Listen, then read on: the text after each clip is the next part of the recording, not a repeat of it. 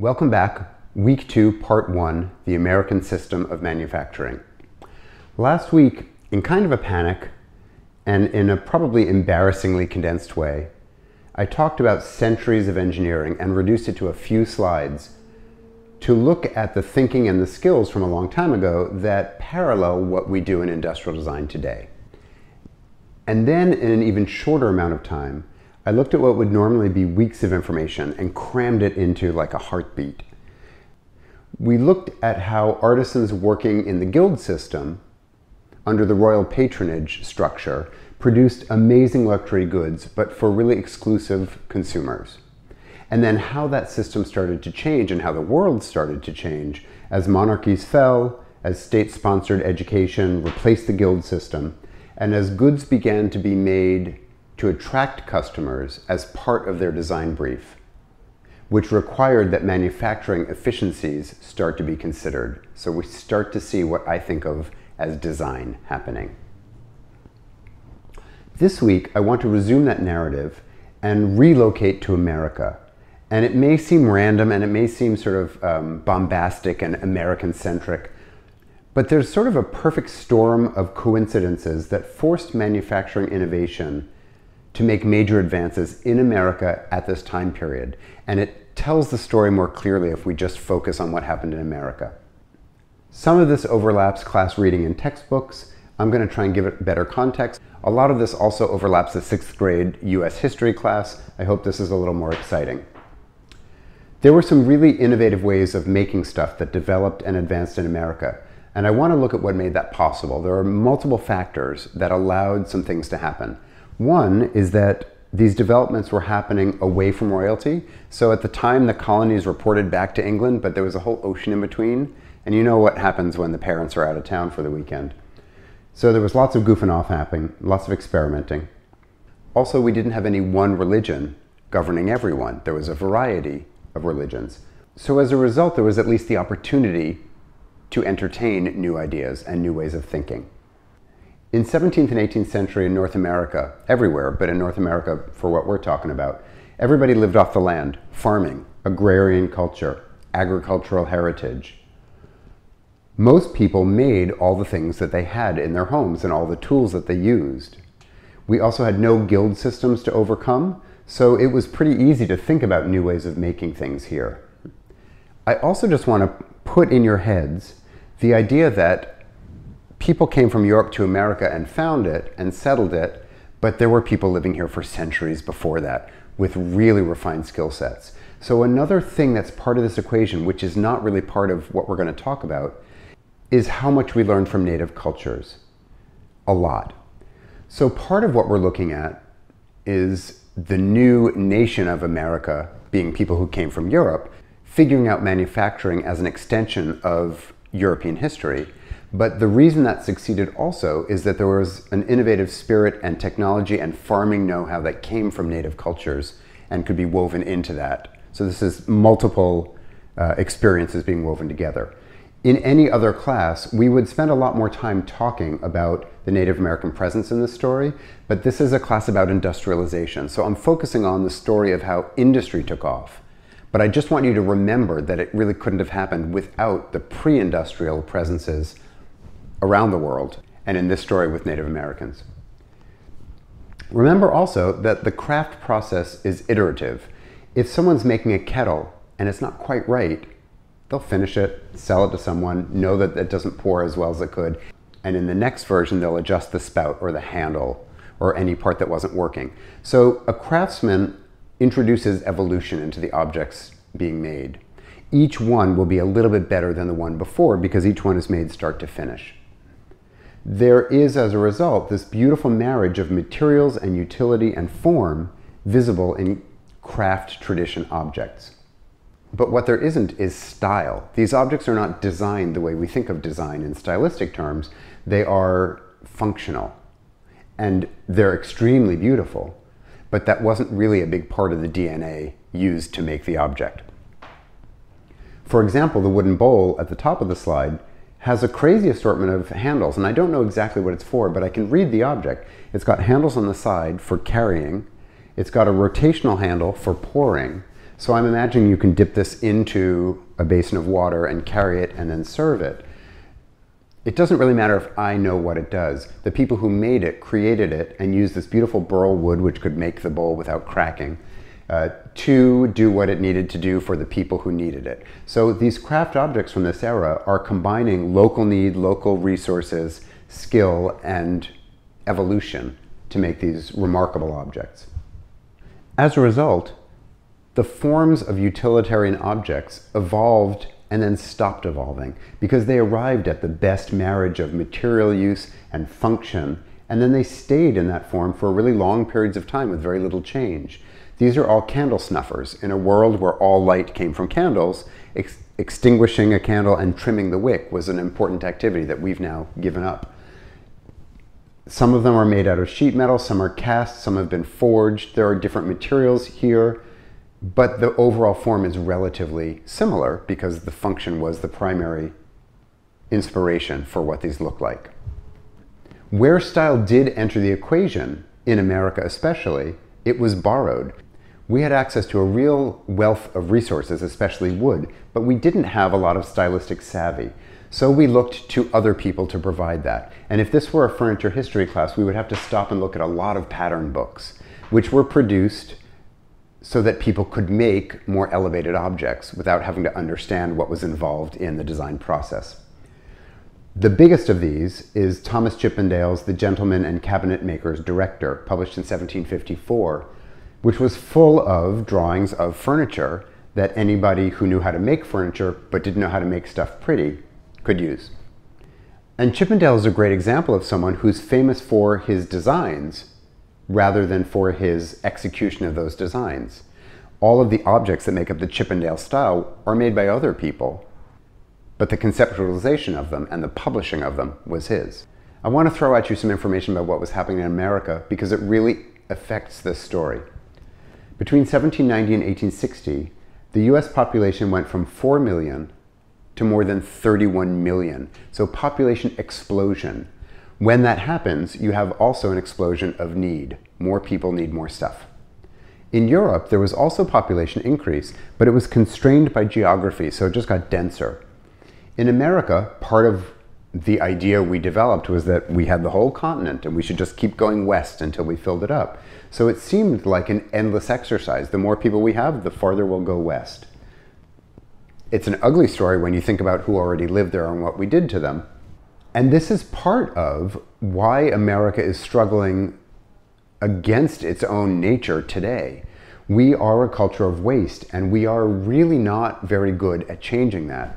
Part of that comes from this idea of Western expansion where there's endless new resources. When you use up the resources in New York, you can move to Pennsylvania. When you use up Pennsylvania, you move westward even farther. In 1803, the existing United States purchased the Louisiana Territory, the yellow part of this map, from France. And that gave access to not only twice as much land and twice as many resources, but also the port of New Orleans for another trading post with Europe. And that increased the opportunity to move even farther west. In 1865, Horace Greeley wrote the famous words, "Go west, young man, go west, and grow up with the country." As a result, huge population increase, huge migrations westward. There was a demand for commodities, but from all these new people, but there was a severe scarcity of labor. And that's the key element in forcing America to figure out other ways to make stuff. The old school craft traditions where things were made in a slow, iterative, by hand process had to give way to mechanization and mass production to suit the landscape of need. At first, new manufacturing methods took the form of simple division of labor, breaking down a traditional craft into more production-focused systems. So in a craft-based world, the entire shoe is made by one person, or in one place, in one effort. With division of labor, you separate out the tanners from the leather dressers, from the last maker and the heel maker and the shoemaker, and the skill level increases because people are focused on an even smaller task so they get really good at it, and the output increases because people can work in a more focused way on the components. This is specialization. And what we saw happen with specialization was the intuitive intelligence of the craftsman gave way to a rational intelligence of the mechanic. So the apprentice is out and the manager is in. A new way of doing things. Another factor in the arrival of design for production was considering distribution not as an after effect. I'm not going to make this and then try and find someone to sell it. I'm going to think about who's selling it when I'm making it. The American population began to be spread ever farther westward. And if you wanted to sell things to the residents farther west, you had to invent a system to do that. The American peddler stepped in to fill that need. So the guy in black hovering over everyone is the peddler. He's pulled into town in his cart full of wares and he's trying to sell them to people. When he sold them all, he'd go back to the manufacturing centers, New York, Philadelphia, load up and go west again. As a result, things started to get designed with the peddler in mind. So instead of selling a completely made chair, he might sell bundles of parts and you assemble the chair yourself. Also, we started to see regional styles blurring. Instead of things looking like they were made in one place or another place, they were made in industrial centers in a more generic way so they would suit a broader range of tastes. So considering the distribution, but also the customer's interests and needs, start to flavor the way things are made. We start to see ease of transport as an important influencer in design. So we see knockdown furniture, ready to assemble furniture for the first time. The peddler's trade, distributing goods in wheeled wagons, required a scaling up of our infrastructure. And it was such an important part of American commerce at the time that road and turnpike construction in the 1820s and 1830s really took off. Again, this was happening globally, but in America in a much more focused way. As consumption in the US developed, and as manufacturers learned how to produce in bigger volumes, the custom-made object gave way to warehoused goods. And that meant that manufacturers had to start predicting fashion and style because they had a warehouse full of stuff. They weren't going to sell it in one batch with the peddler. He was going to come back many times and load his cart up again. That stuff might stay in the warehouse for a year, so it better still be interesting in a year. Distribution and design are always tied together. And there are some interesting examples of how design changed for this distribution system. The tinware box is a good example.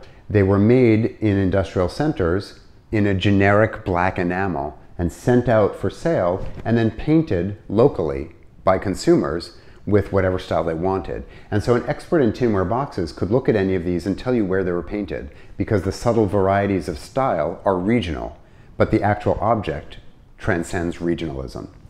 And what happened was some smart manufacturers understood the system and started to take advantage of it. I want to look at Lambert Hitchcock because he's one of the earliest people to do this and because it's really easy to understand an important part of this progress by looking at his work. Hitchcock's factory was in Riverton, Connecticut. It's still there. It's a functioning museum now.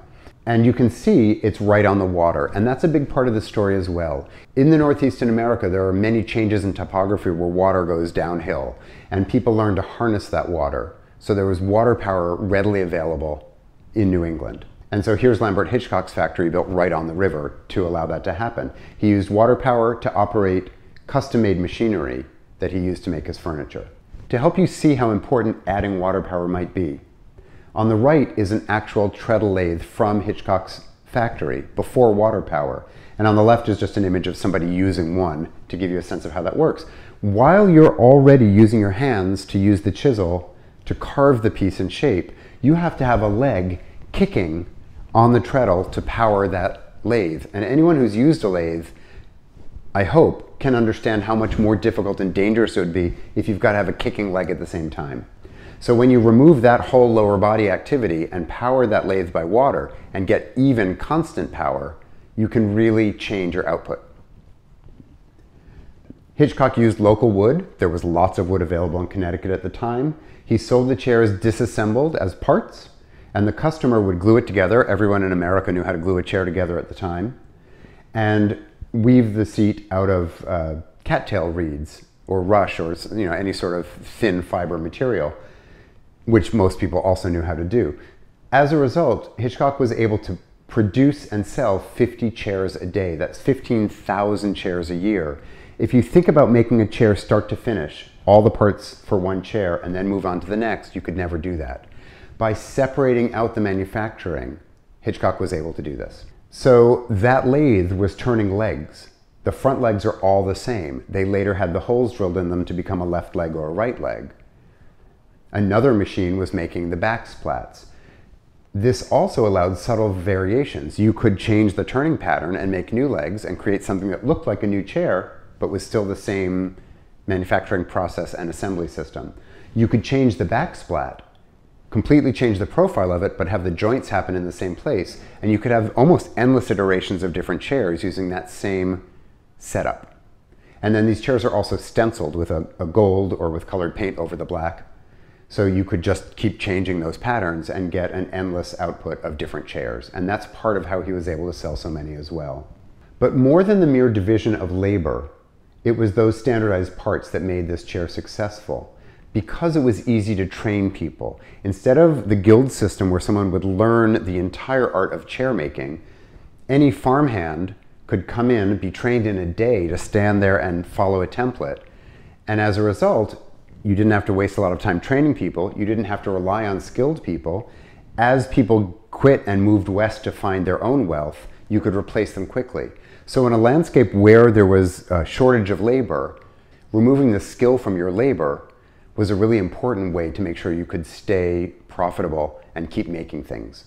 That's why I put Hitchcock first in this conversation. I think he was one of the first people to really understand the peddler, the regional style, the ready-to-assemble thinking, but then also the component part making. But he wasn't the only one taking on this conversation. Lots of people were doing it. We're going to look at the cotton gin as part of the Industrial Revolution, where it fits as part of the narrative. So I'm not going to talk about it this week, but there are a couple of things about the cotton gin we should know this week. One, we all know Eli Whitney invented it, but actually probably he didn't. I'll talk more about that next week. And two, our patent system in America was very young. He wasn't able to get the patent quickly enough, and he wasn't able to enforce the patent well enough to monetize the cotton gin. And it's just a box of wood, anybody could make one. So he couldn't find a way to make money off of this invention. It ended up changing the world for better and for worse. But for Whitney, didn't do much right away. So he had to go to a next business venture, try and make some money. And as one does, he turned to arms manufacturing. So I want to put Eli Whitney in the conversation this week, and I want to put his main invention in next week. But the reason we need him in this week is he's a major player in this step forward in manufacturing. In 1798, Whitney signed a contract with the US government to make 10,000 muskets in 2 years. That was the largest US government contract at the time, ever. It also was the largest number of muskets anyone agreed to make at once. And it's important to point out that Whitney had never made a gun before, and he didn't have a factory. So it also points out that the US government has a really, really long history of throwing money around. Whitney did not introduce any of the ideas that he was popularizing. What Whitney did do was get a healthy national conversation going about repeat manufacturing, about standardization. It wasn't his idea. It came from France, a pamphlet that he was familiar with about something called the uniformity principle. It hadn't been realized in France, and Whitney saw the need for muskets and the government wealth as an opportunity to explore that system. He wasn't able to cross the finish line and deliver the muskets. In fact, he wasn't really able to cross any finish line. In 2 years, he hadn't even delivered one gun. But he did popularize the idea of manufacturing that wound up changing everything else. Also, I want to point out it's easy to make fun of the government for wasting money like that, but without government support, private industry could never have taken on the challenge of standardization.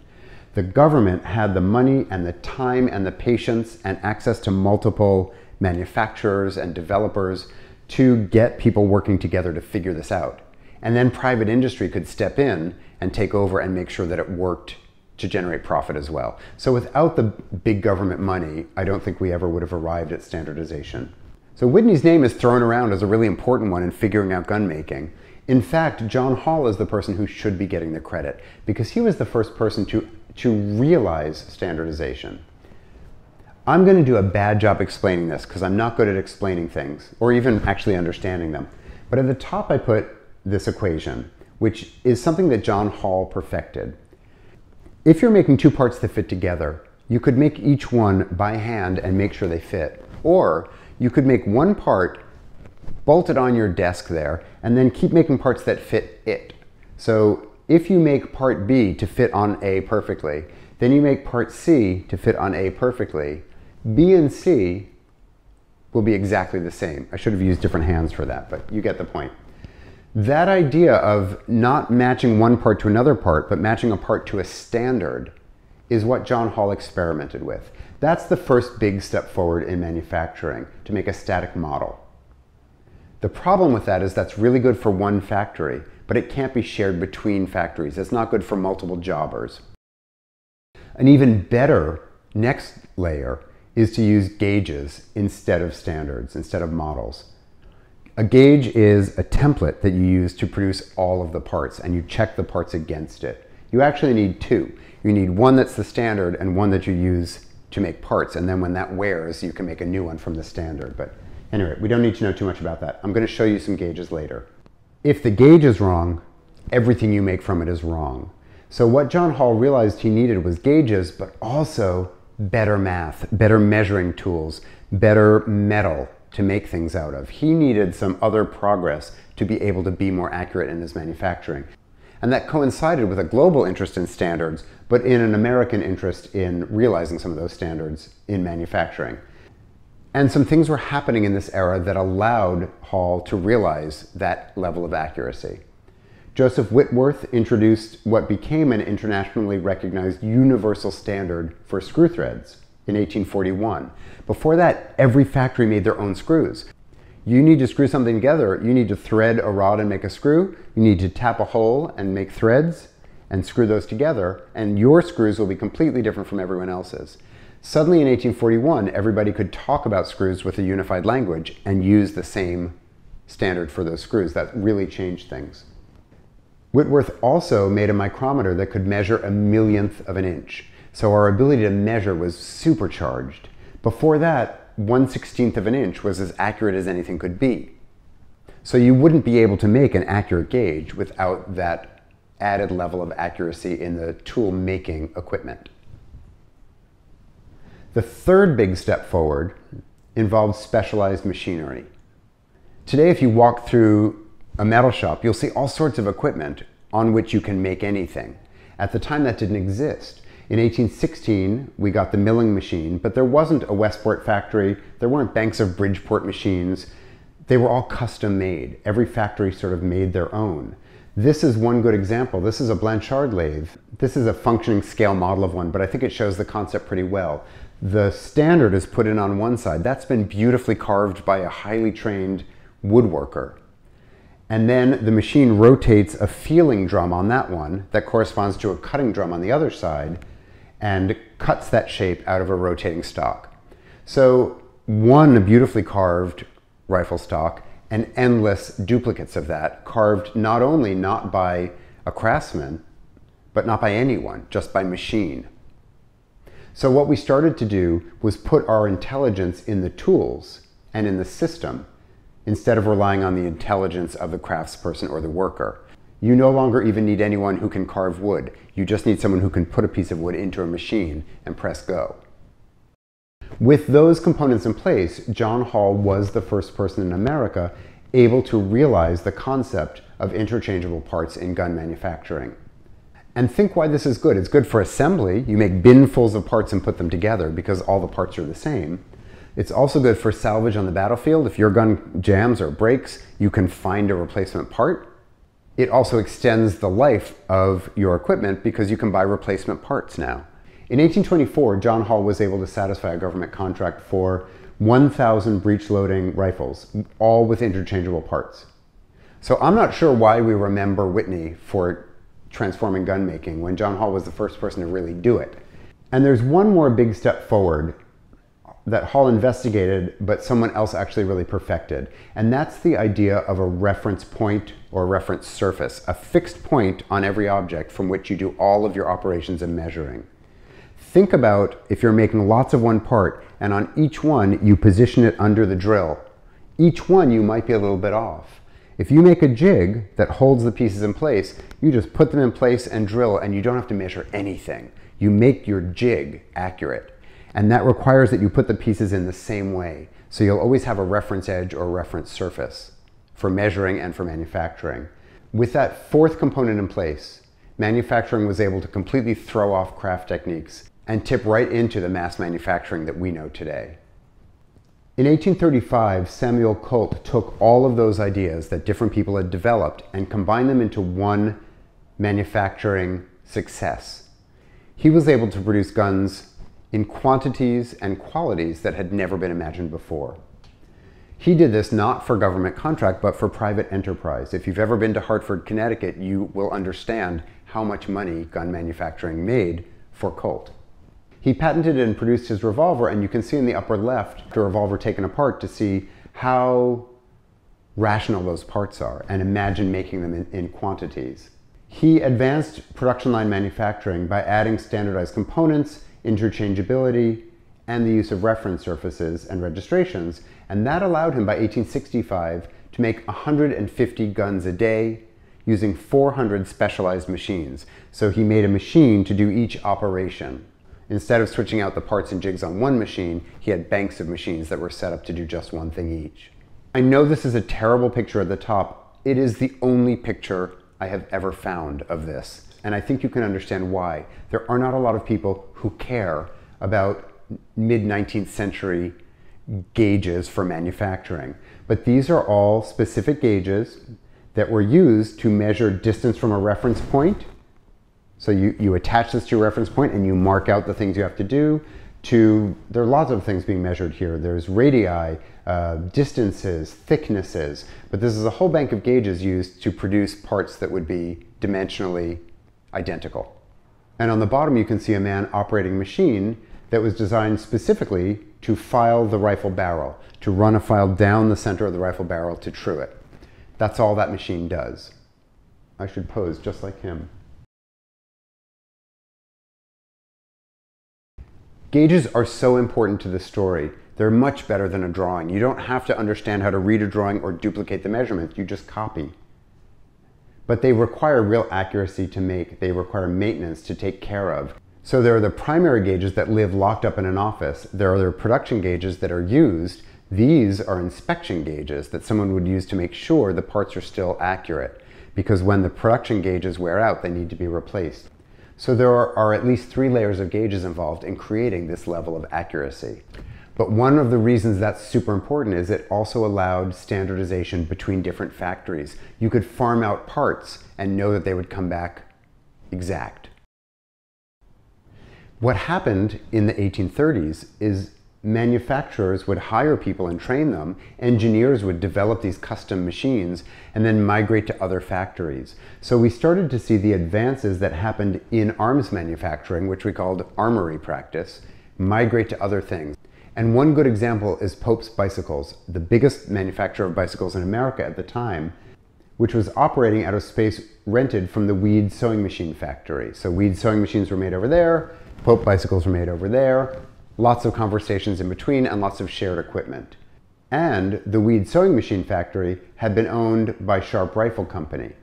So armory practice fed its way through from gun making to sewing machine making to bicycle making and then into car making even later. Gun making is a foundational part of the development of the United States of America. All of our early financial success and independence rested on our ability to make guns. And that may help explain one of the reasons we are having so much trouble shaking this culture of gun ownership. And even just linguistically, think about how hard it is to escape the shadow of gun making. I am blown away by how many gun references there are in English. You set your sights on something, you shoot from the hip, you take a parting shot, something's a long shot, you bite the bullet, you sweat bullets, you take a scatter shot approach, you give it your best shot, you're a flash in the pan, you ride shotgun, you stick to your guns, you jump the gun, you go ballistic. You find a silver bullet solution. You say he's a straight shooter, he's a real pistol, he's a little gun shy, he's a hot shot, he's a son of a gun. We should be shooting for next week. Don't shoot the messenger, don't get caught in the crossfire. You're shooting your mouth off, I just can't pull the trigger. She came in with guns blazing. You're going great guns, welcome to the gun show. You should get something in your crosshairs. I know I will come under fire for this. Find a smoking gun, offer a parting shot. Don't shoot yourself in the foot, don't jump the gun. Get some bang for the buck. I don't have a shot in hell, fire away. Don't shoot down other people's ideas, it's just a shot in the dark. I am such a loose cannon, it's like I'm half-cocked or something. Anyway. In gun making, the craft pursuit of arms making was transformed into a discipline. And the weapon advanced from a shop creation into a factory product, which was a really big migration. The same ideas transformed lots of other manufacturing at the same time. I want to look next at clockmaking, where this transformation is really evident. Eli Terry introduced manufacturing advances into clockmaking. He made wooden clock movements. He didn't make the whole clock they lived in. Other people made that. He made the movements. Wood was an inexpensive material. It's a material that was familiar to most people in America. He could hire farm boys to come in and turn into clockmakers. But he had to redesign the clock to have wider tolerance because wooden gears, unlike metal gears, will move. And so they need to be a little bit sloppier to allow for that. Terry introduced specialized lathes and saws and drills and gear cutters and used gauges and templates and jigs to make accurate, dimensionally stable components. In 1806, he was able to make only about 200 clockworks at a time, but he accepted a contract for 4,000 movements in 3 years. These huge contracts seem kind of crazy. They just keep falling into people's laps. But if you remember the population explosion, there was a dramatic need for more stuff. He wound up converting his factory to water power. He invented some really cool machinery, and he met that goal. He made 500 clockworks at a time, and he got $4 each for them, which is about $85 today. This is an image of Terry's 3-spindle gear cutter. On the left, you can see an indexing head. So it's a disc with holes and a movable pin. You rotate and pin and rotate and pin, and that advances the cylinder an exact amount, dividing the 360 degrees into whatever you need. And on the right, you can see a cylinder made up of individual discs. So the discs are cut out of wood, they're turned all together on a lathe into a cylinder, then they're put on the spindle cutter, and 3 cutting heads are run at once, back and forth. So each rotation rough cuts a groove, while 2 other cutters are finish cutting the angled sides of that tooth. So with one rotation, you're cutting endless number of gears exactly the same. That piece of specialized equipment not only removed all the skill from gear making, but it standardized those parts so they were all exactly the same. What Terry introduced was a rational manufacturing system based on armory practice, and we now call that the American system of manufacturing. I want to review what that means because it's a term that I think all designers should know. The American system of manufacturing involves making interchangeable components. So all the parts you make are the same. You make all the parts first, and they're all the same, so then you just put them together. You don't need to fit them. It involves using powered machine tools, introducing reference surfaces, and assembly line method. Make the parts and then assemble. And I struggle to explain that to students because it just is so obvious. But for centuries, we made one part at a time and fit it to the next part. We made one object at a time. Suddenly, we were making multiples and assembling them after. It's the way we've made everything since. There's a book on American manufacturing by David Hounshell that's quite well known. But what's less known is Donald Hoke's response to that. He was a friend of Hounshell's, and he wrote Ingenious Yankees. And it's a really deep dive into clockmaking and gun making and standardization. And he has an even briefer definition of the American system of manufacturing. So I want to share that with you. He defines it as the mass production of interchangeable parts on specialized machine tools, which I think is a beautiful reduced definition if you already understand the rest of the stuff in there. Let's keep looking at what Terry and others did with the American system. In 1816, he patented the shelf clock. He realized that selling just the works and letting other people make the cases for tall case clocks, for hall clocks, required cabinet makers. It required teamwork. It also had a smaller market of wealthier people. And if he could find a way to miniaturize the clock and standardize it and make it less expensive, he'd have many more customers. If he made the whole clock with the case as well, he could make more profit. Originally, these clocks were $12 each wholesale, which is expensive, about $180 today. So it was a $500 clock. Still, way less expensive than clocks had been.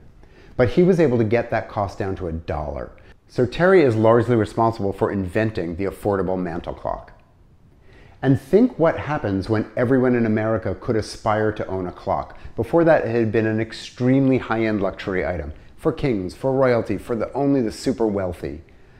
And suddenly anyone can have one. And if you're making the cases for this standardized component inside, you could make them in any style you want. You could make it plain and celebrate the insides with a glass front. You could make it Gothic Revival or Greek Revival or Renaissance Revival or Federal. And suddenly we have the birth of what turned into consumption in America as we still know it. Who am I? My clock will tell you.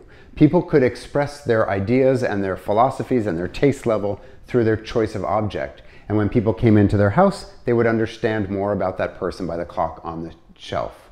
That shrinking of the mechanism also made it a better clock. This clock could go for 30 hours instead of 8. That's a really big part of good industrial design that we'll look at all semester. Improving the quality of an object, reducing the price, expanding the stylistic offerings, and making it work better. The biggest innovation that Terry introduced to clockmaking is a really cool one. He realized that the interior movements had two different sort of zones. The sloppy gears that anybody could assemble that had to have some movement for the wood, and the really fussy gears that needed to be carefully assembled and carefully adjusted. And he redesigned the clock so the wooden clock plates housed all of the sloppier, looser gears with good tolerances. And then he put the brass escapement mechanism and other really fussy parts on the outside. So the normal assembly line workers could put the clock together, and then somebody with the higher skill level and more training would come in and do the final pieces. That also leaves the parts of the clock that might need adjustment or replacing or refining over the life of the clock outside of the assembled components. The other thing he realized was he couldn't fight the movement of the wood, so he reconfigured the interior alignment of the components.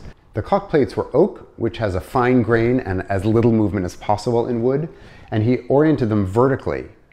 And then he lined up the gears that needed to mesh with each other also vertically, so that as the wood moved along its grain, the gears that had to mesh nicely wouldn't move apart from each other or into each other more. So by changing the interior organization of the components to match the exterior wood situation, he arrived at a better clock. And for me, that's the sign of a really good designer, where you find manufacturing efficiencies that actually improve the product and its functioning. I hope I explained that in a way that makes sense. In a live audience, you can look for scrunched up foreheads and start over. All I've got for feedback is the Brown crew team next door having a kegger. Seth Thomas worked for Terry and eventually bought the factory and introduced the next generation of clock parts. And these are, again, some bad pictures, but the only ones that exist of Seth Thomas's gauges.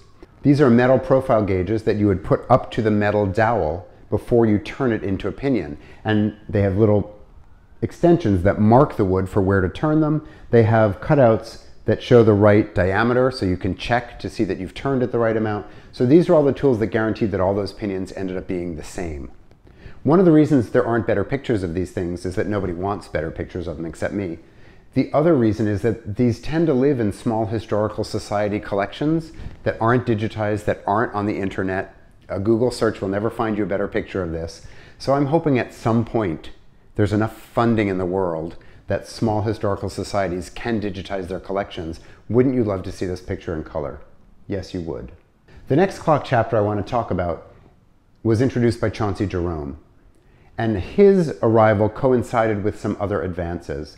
By the 1850s, we were using water power to power bigger machinery to make better metal. We could make more refined metal, we could roll it into more even sheet, and we could use water power to power stamps and presses to cut stuff out of that metal. Also, weirdly, in 1837, there was a big depression that coincided with a drop in the price of brass. So Jerome arrived at the right time to take advantage of this whole equation and start making clockworks out of metal. So Jerome introduced stamping to cut out the gears, and he was able to make the clockwork even smaller and even more dimensionally stable. By 1841, his company was showing an annual profit of $35,000. That's over $700,000 today, so he was really quickly successful with this, primarily from the sale of just these brass movements that other people would then put into clocks. There's a famous story of his shipments of 1842 to England, And just think about that even. A wood clock you could never ship to England from America because in the month at sea it would expand and contract and everything would fall apart. A metal clock you can ship overseas. So suddenly there's intercontinental trade in this product. And when his 1842 order arrived in Britain, the customs officers saw the manifest and thought, there's no way this many clocks could cost this little money. Someone's trying to get around paying duty. So we'll confiscate the clocks, we'll sell them at full market value. We're just going to pay this guy this paltry amount on the invoice. So then the customer complained they didn't get their clocks. Jerome sent another batch. It happened again. The third shipment that came, the customs officers realized there's something in this. They must actually be making these clocks for that little. So that got Britain and then the rest of Europe interested in what was going on in America, how these things were being made, how this American system of manufacturing had realized the promise of standardization. Anyone who's worked with sheet metal knows that when you have thin metal and you cut it and it stays flat, it wiggles all over the place. Jerome conquered this by introducing three-dimensional texturing to the metal, dimples and embossed rings. So if you look at this picture on the left, you can see on the gears there's sort of a concentric ring where the metal's raised up. That's not added on, it's stamped in. When you've got thin sheet metal that's flat and essentially two-dimensional, and you introduce a three-dimensional change to it by bending or stamping, you get rigidity. By 1850, Jerome was making 300,000 clockworks a year. They cost 50 cents to make, and he sold them for $1.50. That's about $13 today. But that's a really healthy profit for a manufacturer to triple their cost. And these metal-geared smaller works lasted longer on one wind. They lasted 8 days instead of 30 hours. So in one generation of clocks, we went from 8 hours to 30 hours to 8 days, which is pretty amazing. You probably don't even know what winding a clock means. You just look at your device and it tells you the time. If you have a clock that needs winding, it has to be part of your daily routine or you lose track of what time it is. Every Sunday, I wind my clock.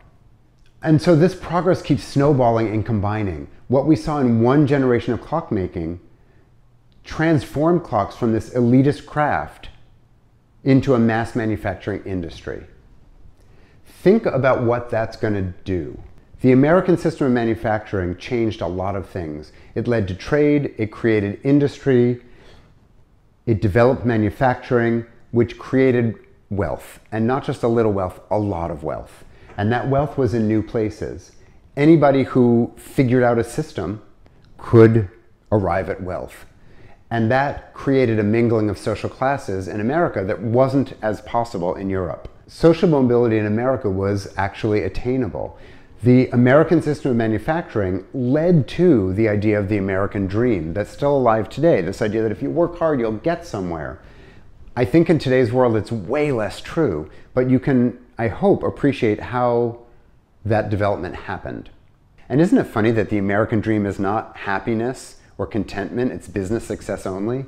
And that also speaks to what was happening at this era as we forced industrialization and the consumption of natural resources on the continent, whether the people who lived here wanted it or not. So we have to look at what all this new manufacturing and wealth and social mobility did in the United States. It was true globally, but it's really easy to see play out in the United States. The world had been, for centuries, mostly the same. The way we lived on the world didn't change it. We were agrarian, we were need-based, our transportation was non-invasive. So you wheel your stuff in a cart on a road, and when that road ends at the water, you transfer your stuff onto a boat and it goes across the water. But our footprint wasn't all that visible. Our population had grown over the centuries, but it had grown pretty steadily. If we just look at New York City, and there's a beautiful image of it to give you a sense of scale, in 1800, there were 60,000 people living in New York City. By 1830, 30 years later, that was way up. It was up to 200,000. By 1850, it was up to 500,000. So it's growing really rapidly, but it is growing steadily in a sort of straight line curve. But look what happens right after this era of figuring out industrialization.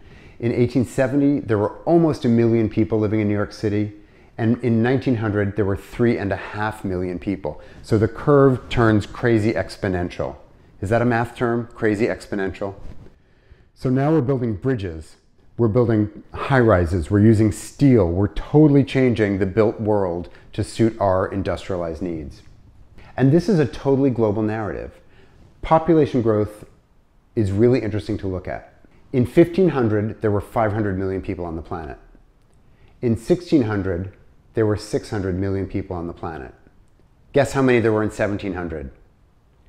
700 million people. Guess how many there were in 1800? 800 million people. So you see the pattern here, right? Linear. More people, but predictable. But by 1900, there were 1,600 million people. Population doubled because we could farm more, because we could produce more, because we had more medicine. There's lots and lots of reasons that our population could expand like that. And we'll look at that more when we look at farming in the Industrial Revolution. But it is definitely also spurred by this ability to produce more stuff more easily. Remember that cities were industrial hubs. The picture on the lower left is New York City. That's Exchange Place. So when you go to New York City now and go to Soho, it's a tourist attraction, it's an anthropology, it's high-end retail. But remember that all those buildings were once factories. It was a very different place. And that's true globally. The top picture is Fall River, the lower right is Manchester. So that's the American system of manufacturing. A really important development to keep in mind as we look all semester at how designers created things to be manufactured. Because without that separation of the making from the conception, we wouldn't have design as a profession. Next week, we're going to plunge into examining the technologies that allowed and grew out of the Industrial Revolution.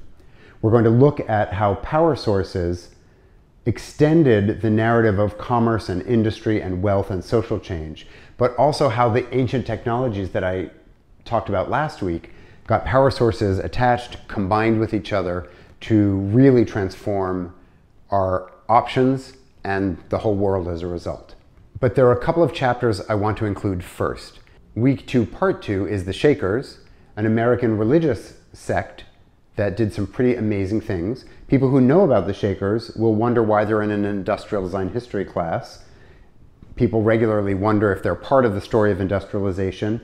I believe that they are because it is easy to understand industrialization by looking at people who were working at the time it was starting and examining that conversation in a more meaningful way than some other people who were just charging forward, making money. Also, they were champion class problem solvers, really inspiring to designers who are interested in the challenge of identifying and solving problems. They also produced incredible information graphics. So week 2, Part 2, the Shakers.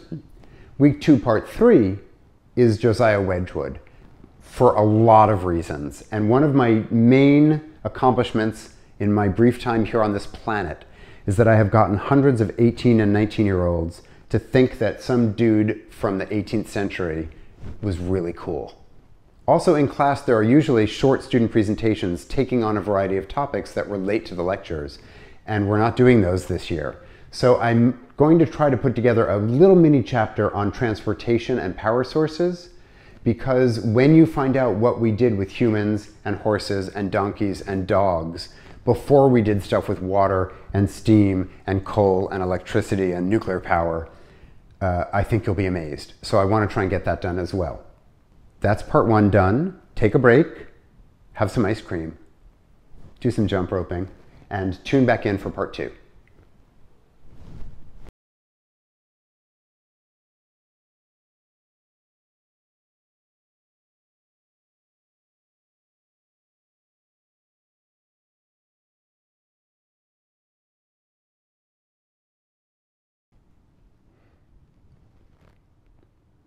I put my mouse in my pocket and taped over the optical sensor so I can just press forward and back and you don't even know I'm doing it.